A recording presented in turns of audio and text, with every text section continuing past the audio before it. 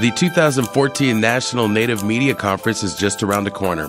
Whether you are a seasoned journalist, broadcaster, or just someone looking for new ways to improve your social media presence, the National Native Media Conference has something for you. My name is Rose Amador LeBeau. I am President and CEO of the Center for Training and Careers, CTC. Our mission is to help people through employment and education become self-sufficient.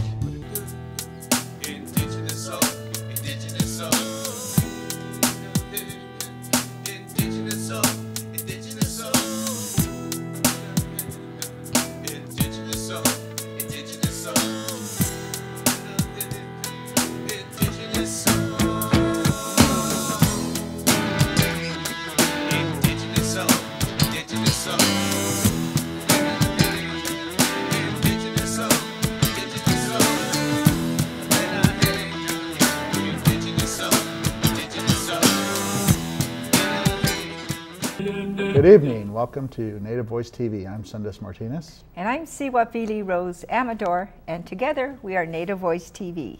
We are the indigenous people.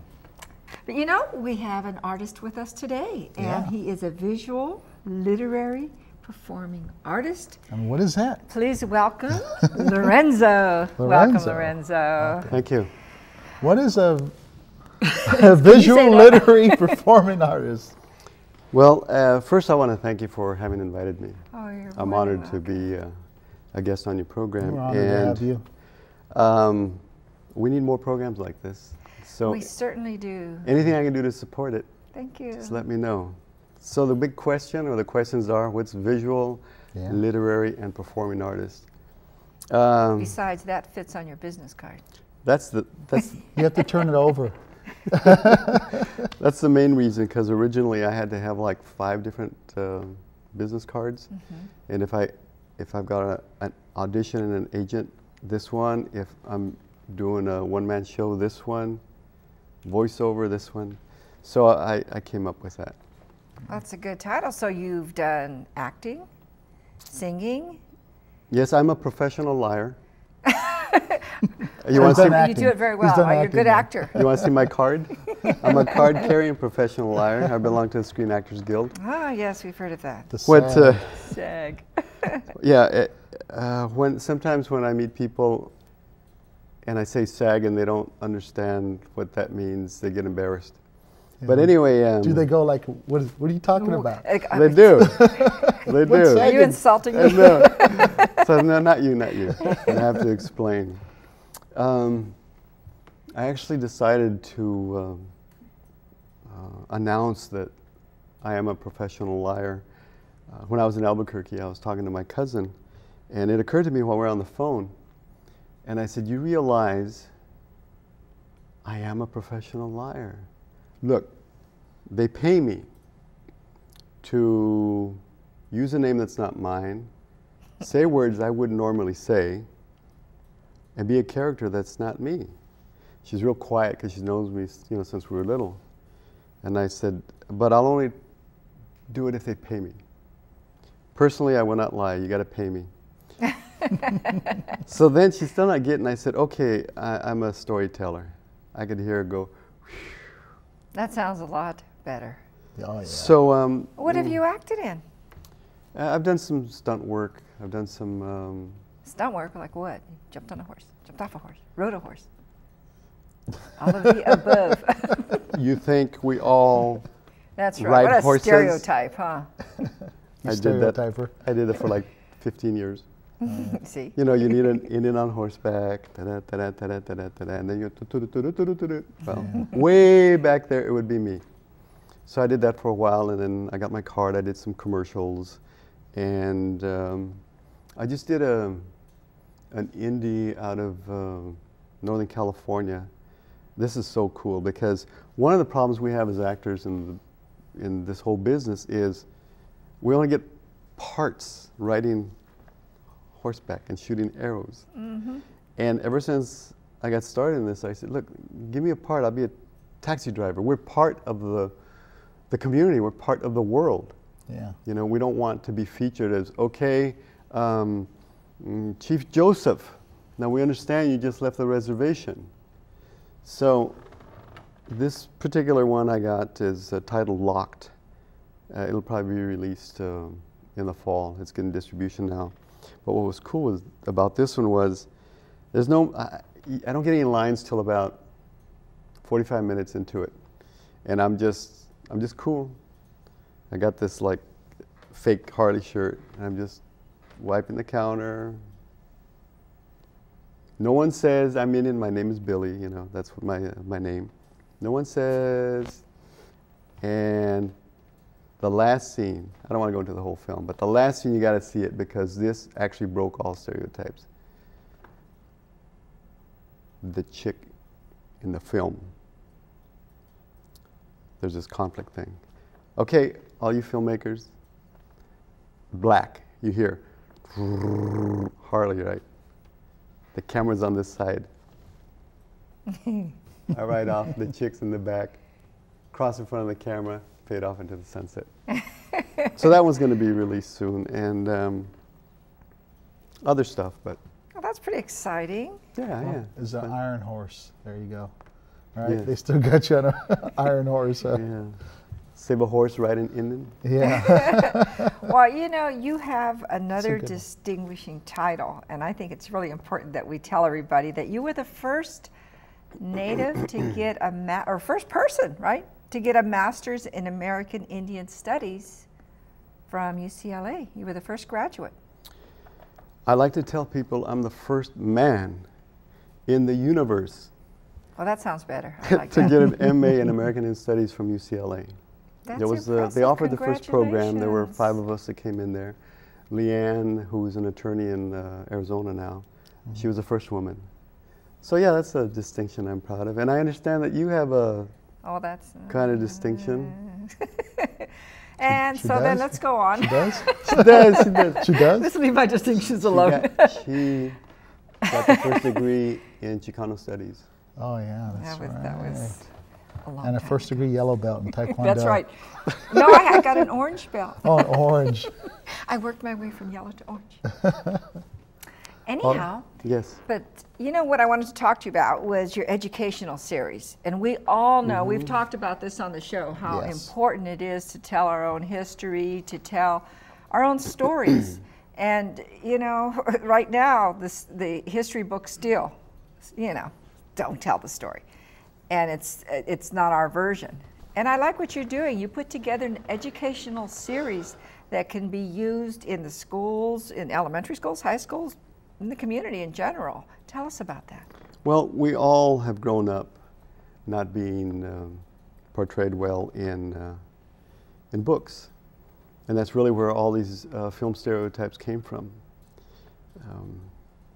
Because you had non-native writers originally, and this goes way back, way back, before any of us had contact with Europeans, those people were writing pamphlets about us without even having met us. So that's a bad history. And I decided at some point that maybe I could make changes through education. So I got my teaching credential, I got my BA, went on, got my MA. And over the years, I've decided that I could combine these talents and maybe reach a bigger audience and do several things. One is dispel stereotypes, teach children who we really are as human beings and how we contribute to the world, to society. And so that was the one aspect was like the media aspect, and the other is educational. And how do you do that these days to big groups of people? I do speaking engagements. I do receptions. One guy, maybe 200 people, 1,000 people, whatever. The media. So this buddy of mine, he was a fan from years ago who had knowledge about computers. I've got a Mac, he had a Mac. And coincidentally, he and his brother were working on this nature kind of hiking thing. They're both nature guys. And we met somewhere, and just around that time I was thinking, what if something like this happens. And so I developed the concept kind of on a napkin, and I said, Richard, what do you think if I produce, direct, write a series called Native America? And he says, what? And I said, yeah. He says, we were just talking about doing this nature thing, wondering who could host it, and we know you're an actor, and so the rest is history. Well, some of our greatest plans are designed on napkins, aren't they? Yeah, greatest concepts. Well, I had the pleasure of seeing one of the films, and it is a delight. In fact, I knew some of the people in it, so that was a real thrill. Yeah, it was nice to see. Stanford one. You've seen the trailer too. Let's take a look at that Sure. and see what you've produced. A little sample, anyhow.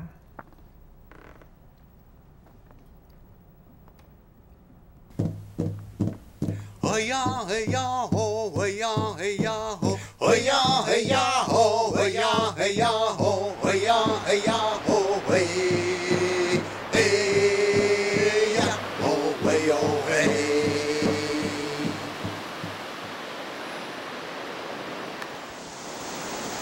Welcome, I'm Lorenzo. I'll be your host as we travel Native America.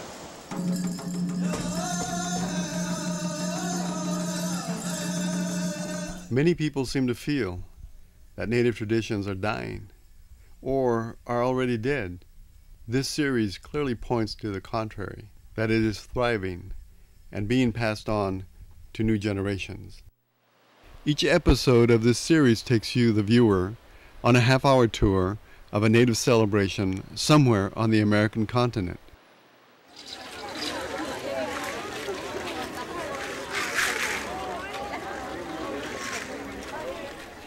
Copal is a sap, a sacred incense that comes from the copal tree that grows in Mexico. The sap is harvested once a year in the state of Morelos, up in the mountains. It's harvested at the beginning of October, and by the middle of October, fresh copal has made its way down to the villages in honor and preparation for Dia de los Muertos.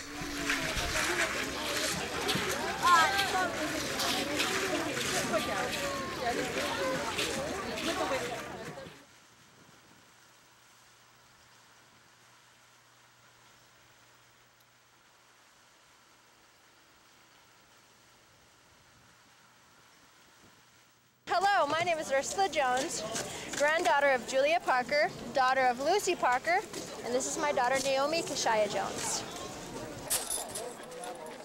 I think so. Each event is open to the public.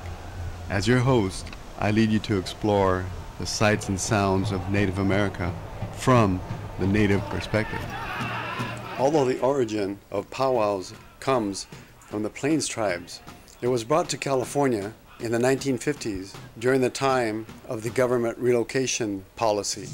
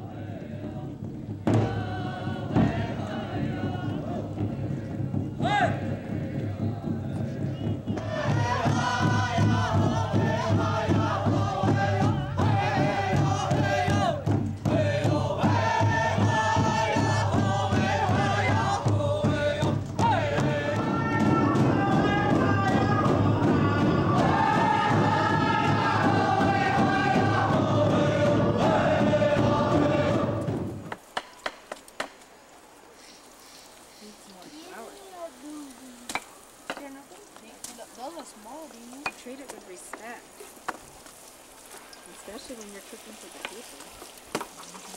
You always have respect for everyone. By interviewing artists, dancers, elders, and tribal leaders, you get an up-close and personal appreciation for contemporary Native life.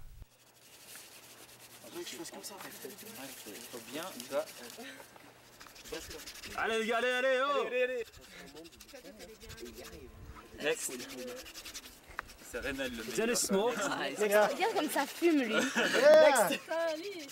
Ouais, c'est clair. Next. Allez, Ok.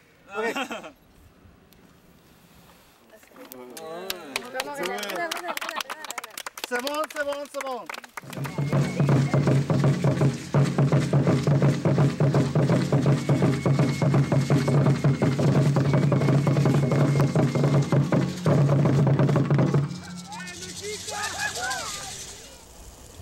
We'll see you next time on Native America.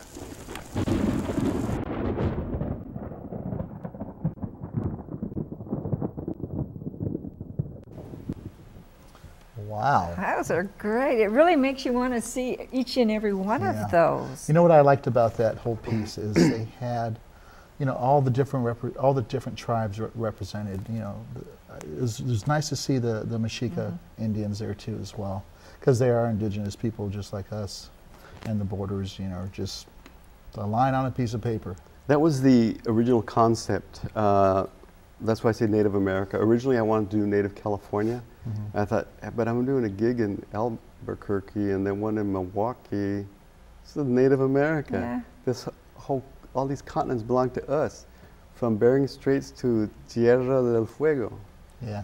So, I've got endless events to do. Each episode is an event, a Native event that I cover, interviews, food, art, and so on. Right now we have 9 episodes. Big Time Point Reyes, Big Time at Yosemite, Stanford Powwow, Dia de los Muertos. I'm particular to include people that are a little bit further south. They're my cousins. Right? Borders, there are no borders. I'm Mescalero Apache. I met some guy from somewhere just south, Mescalero Apache, right? Before Europeans arrived. Right. We just go back and forth. Now this should be in each and every school. How can someone order these? How can the school districts order these? Well, of course, they can contact you, but if people would like to contact me when the episodes are running or they have any feedback, I'd appreciate hearing from everyone. And you can contact me. My email is lorenzo@goldrush.com. lorenzo@goldrush.com. Real simple. And I answer all emails. You call me and leave a message on my machine, I will call you back. Great. Or you can contact us and we'll get in contact with Lorenzo. But these really should be in all schools. The libraries. I mean, just the city libraries alone, that should be mandatory for there. That's for and sure. not in the world section. Yeah, I know. I went to get some indigenous music, and it was always in the in the world world section. section. It was in the world section. That is that big. Yeah. And then you go over to the Native American, it's that big. Yeah. And then you have his CD and you have my CD. That's right. Yeah. So. Hey, let me ask you a question about, as an educator, what's your views and thoughts about the exit exam for the high school? Well, I think I look at the broader view. We were here first, and they should learn our culture. Yeah. They should learn our language. And I'm actually working on my own test Oh, good. that I would make mandatory for teachers to take and professors to take. And I would be the only judge. And if they didn't learn, if they didn't learn that song the first time, 20 more weeks. Flunk them. They can't teach anymore. Yeah, flunk them. Give me your credential. That's right. Pull on. That's No, how I. s- That's, but that's how I ser- feel but about it. seriously, yeah. I mean, I think they're culturally biased, you know, because they ask us so many different things about things that we never even grew up with, you know, we never even heard of, you know. I remember growing up and they're telling me that, you know, George Washington was my forefather, and I'm like, It's not my forefather. Does it look like me? Yeah. We are surrounded by beautiful artwork. Now tell us a little bit about what you have here. We have these tiles. Can you explain some of the work that's here? Well, see, this is the other aspect of my card, visual artist.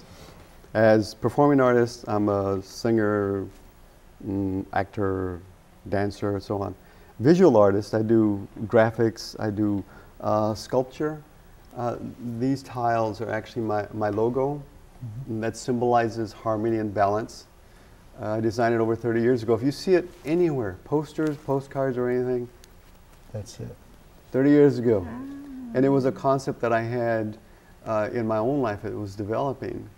And as I did silver, I had like the one bear paw. And then I thought, oh, this is going to work. So it's the positive and the negative, the male, the female. Duality of everything.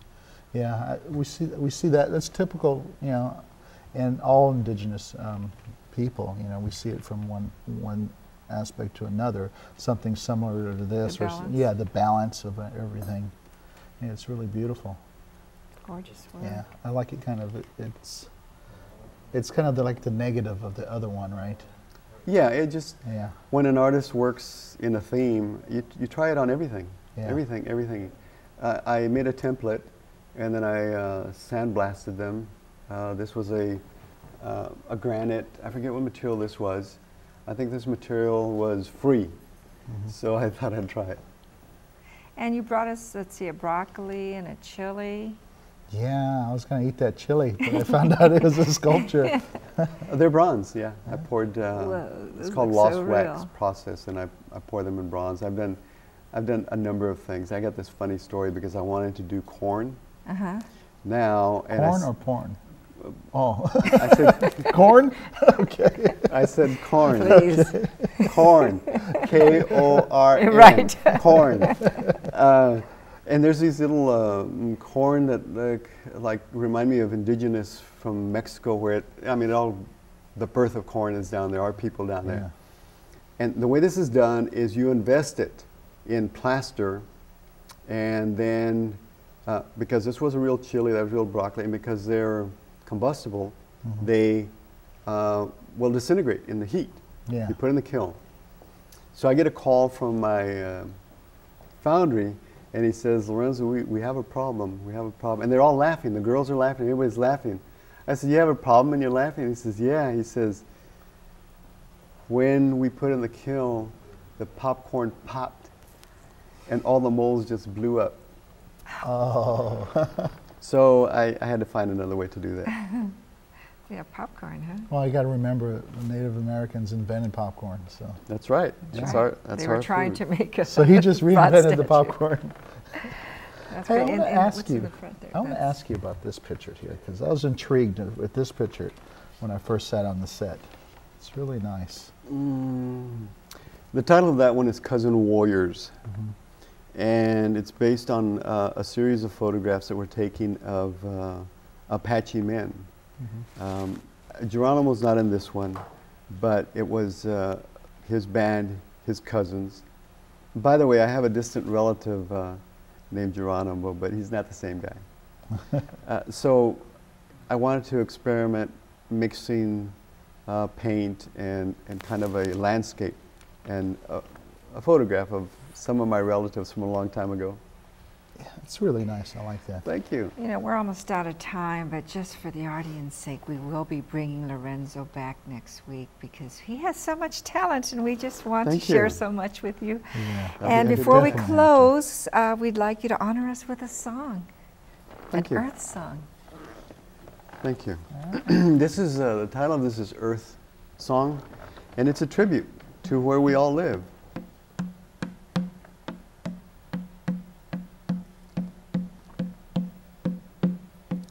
Ah hey ya hey ah hey ya hey ah hey ya hey ah hey ya hey ah hey ya hey ah hey hey ya hey. The earth does not belong to man, its man belongs to Mother Earth. Ah hey ya hey ya hey way ya hey. Wa hey ya hey, wa hey ya hey. Wa hey ya hey, wa hey ya hey, wa hey ya way ya hey, way ya hey. Wa hey ya hey, wa hey ya hey. Wa hey ya hey, wa hey ya hey, wa hey ya hey ya hey, way ya hey. The earth does not belong to man. Its man belongs to Mother Earth. Wa hey ya hey ya hey, way ya hey. Wa hey ya hey, wa hey ya hey. Wa hey ya hey, wa hey ya hey, wa hey ya hey ya hey, way ya hey. Wow, that was beautiful. That Thank was you. beautiful. It's nice. So what are your future plans? We have about a minute to wrap up here. You can tell us. I want to shoot more episodes, travel more country. I'm looking for corporate funding if there's anyone out there that wants to support what I'm doing. Big producers. Yeah, yeah. All right. This has all been done on low budget, and you saw the credits. I'm the producer, the writer, the host, The everything. stuntman. The stunt man. You know how we Native people will do it one way or another. Like Wow, this we program. wish you a lot of Yes. luck. Exactly. Thank you. I appreciate it. And thank you for being here. And It's been a remember- real pleasure. Next week, Lorenzo. Part two. Part 2. So stay tuned. Thank you. We'll see you next week. see you Good next night. Indigenous soul, indigenous soul. Indigenous soul, indigenous soul. Indigenous soul, indigenous soul. Indigenous soul.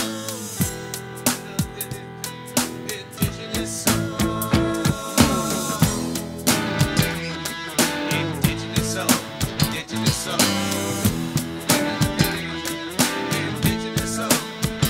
Indigenous soul, indigenous soul. Indigenous soul. Indigenous soul, indigenous